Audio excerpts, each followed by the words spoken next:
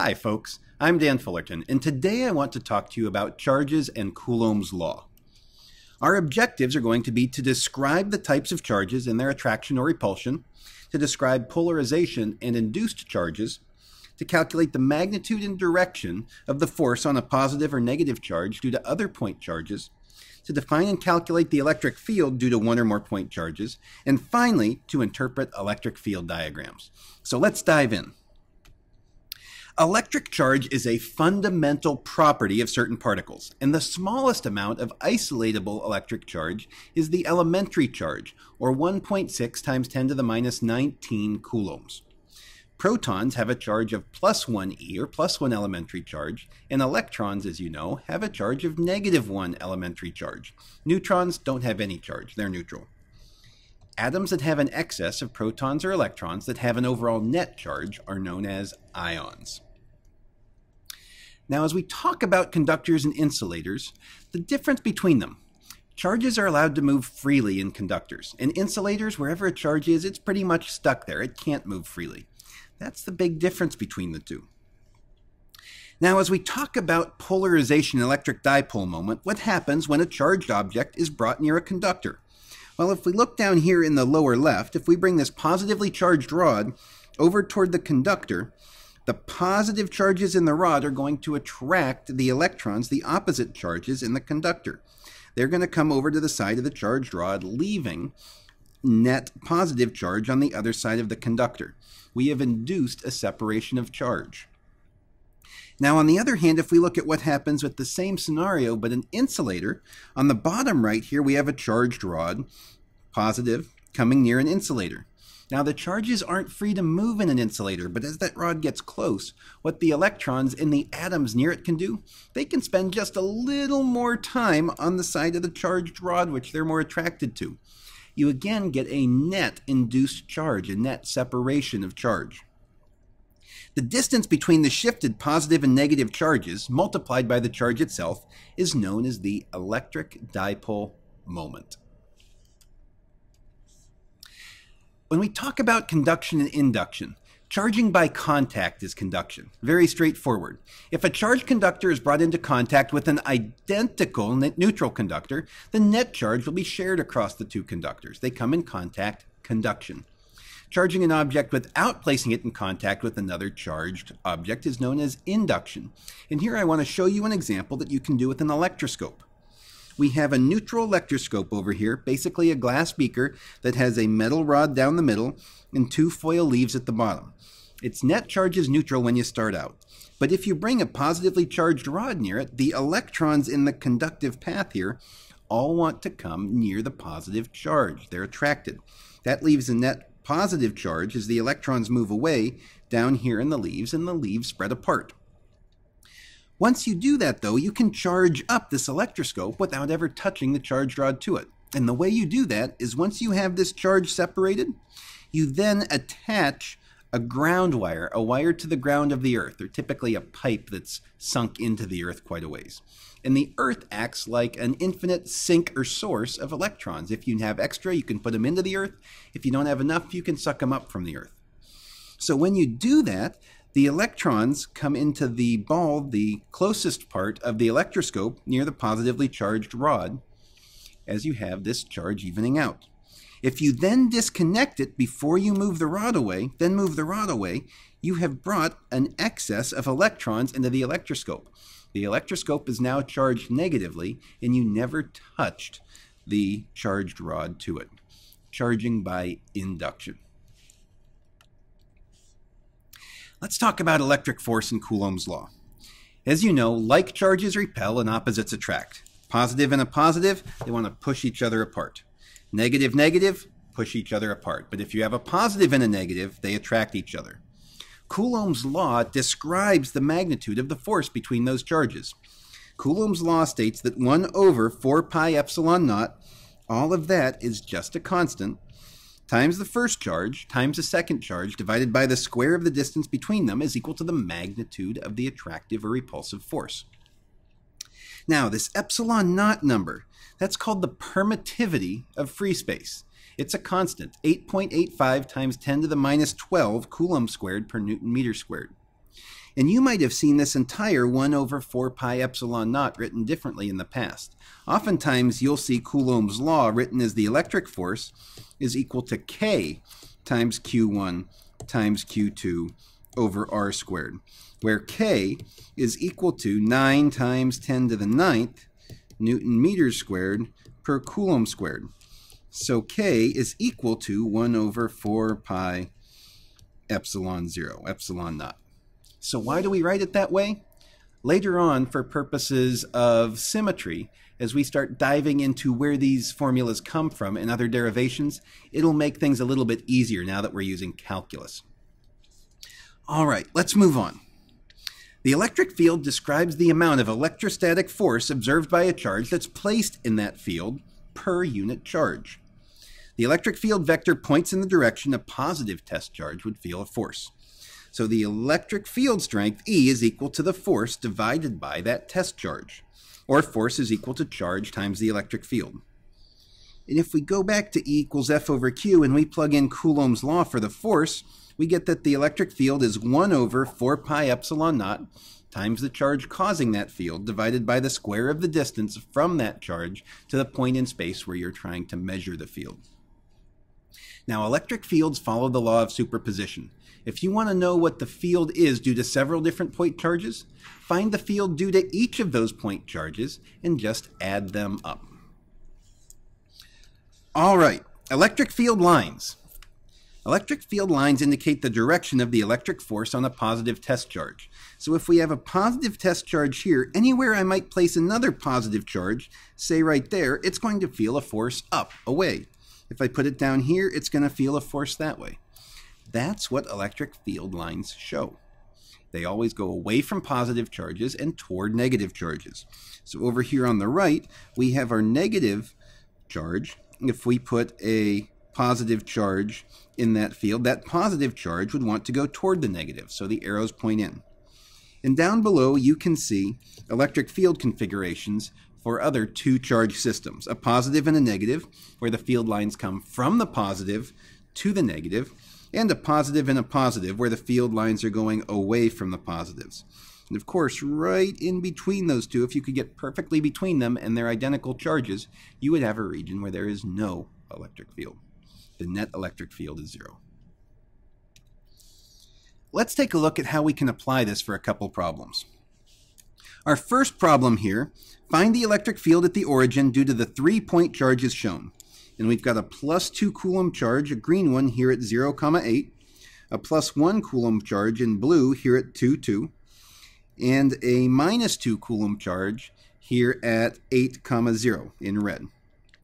Well, our strategy is going to be to add up the electric fields due to each of those individual charges. So let's figure out the electric field at the origin, our point of interest here, due to our green charge there, the plus 2 coulombs. We'll call that E1, and that's going to be equal to 1 over 4 pi epsilon naught Q over R squared. And 1 over 4 pi epsilon naught is 9 times 10 to the 9th.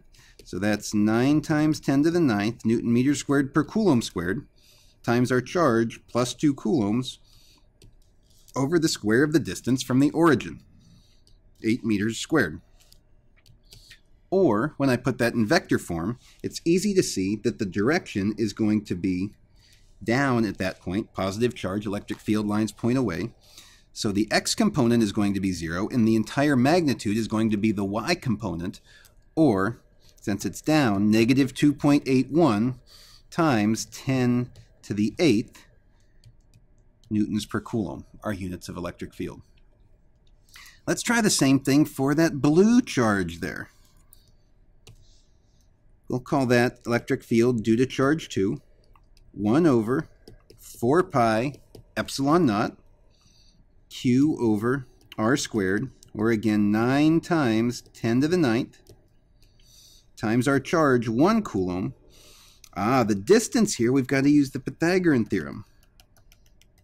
That's going to be the square root of 2 squared plus 2 squared squared, or when I put this into the calculator, I'm going to come up with a magnitude of about 1.13 times 10 to the 9th newtons per coulomb. But I want to break that up into component form because it's pretty easy to see that since that's a positive charge, the field's going to be pointing away from it at the origin. I have to have x and y components. So I'll multiply this by the cosine of 45, so that's going to be 1.13 times 10 to the 9th cosine 45 degrees for the x component, and since it's going to the left, that'll be negative. And 1.13 times 10 to the 9th sine 45 degrees. And since that's going down, that will be negative newtons per coulomb.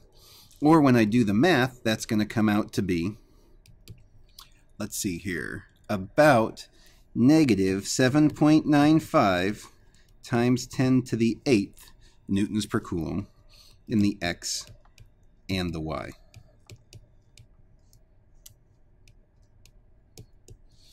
All right, and finally, we have the field due to this negative 2 Coulomb charge in red down here. So for that one, it's easy to see if that's a negative charge, the electric field's going to point to the right at the origin due to that charge. We'll call that electric field due to charge 3. That's 1 over 4 pi epsilon naught q over r squared, or again 9 times 10 to the 9th, times our charge q, negative 2 over r squared, 8 squared, which gives me a magnitude, again, of 2.81 times 10 to the 8th. And since that's just in the x direction and to the right, I can write that as 2.81 times 10 to the 8th newtons per coulomb and no y component. So then how do I get the total electric field due to all of these charges? Well, to do that, the total electric field is just going to be the sum of the components of these. So as I come to get the total electric field, let me switch to a dark blue color so that shows up a little bit better. The x component is going to be that x component plus that x component plus that x component. When I add those up, I come up with negative 5.14 times 10 to the 8th newtons per coulomb in the x. And for the y, well, we add up the y components of the 3 electric field vectors. We've got that one, and that one. Put all of those together, and I come up with negative 1.08 times 10 to the 9th newtons per coulomb. So there is our net electric field at the origin due to those 3 charges. Let's try one more problem. Same concept, just applied a little bit differently. We want to know where the electric field is 0 due to these 2 point charges. They're all on the x-axis, so we're only dealing with problems in one dimension. Where is the electric field 0? Well, the field from both of these is going to be pointing toward each other. If the field goes away, so there should be a point between them where they cancel out. And I would guess it's going to be a little bit closer to the 1 Coulomb charge than the 2 Coulomb charge, because the red one, that's a little bit stronger. So we're probably looking at something over in that sort of region. So let's call that our x. Let's actually change that. Let's make that r, just so we don't confuse with our x-axis. Now, the remaining distance here must be 11 minus r. So let's figure out the electric field due to our plus 1 Coulomb charge. E1 is going to be 1 over 4 pi epsilon naught q over r squared. In this case, since q is 1 Coulomb, that's going to be 1 over 4 pi epsilon naught times 1 over r squared. That's pointing to the right. Now, due to the red charge, we're going to have electric field at 2, which will be 1 over 4 pi epsilon naught times our charge q, in this case 2 coulombs, divided by the distance, in this case 11 minus r squared. So that will be 2 over 4 pi epsilon naught times 11 minus r squared. Where the electric field is 0, the magnitude of these two is going to cancel out. The magnitudes will be equal. So what I'm going to do is I'm going to set those equal. And I'm also going to make life a little simpler for me, and I'm just going to replace 1 over 4 pi epsilon naught in both of these problems with k. So that's going to leave me with, I have k over r squared must be equal to 2k over 11 minus r quantity squared. Now all I have to do is solve for r. Well, I can divide the k's out, and I get 1 over r squared equals 2 over 11 minus r squared. Or cross multiply to say that 2r squared equals, well, 11 minus r quantity squared. That's going to be 121 minus 22r plus r squared. All right, I can subtract an r squared from both sides. That term will go away. That will go away. And I come up with an equation that looks like r squared plus 22r minus 121 must equal 0. A quadratic equation. I can go to my quadratic formula or my calculator, solve that to find that r is equal to 4.56. So that means this distance here is 4.56 units from -6. So the x value where that occurs, x must be equal to -6 plus 4.56. So I get an x value of about -1.44 meters. And if I go check, that would show up here on my drawing, right about there, pretty close to where we estimated we should see that. Hopefully that gets you started with charges and Coulomb's law. If you need more help looking for answers to questions, check out aplusphysics.com. Thanks for your time and make it a great day.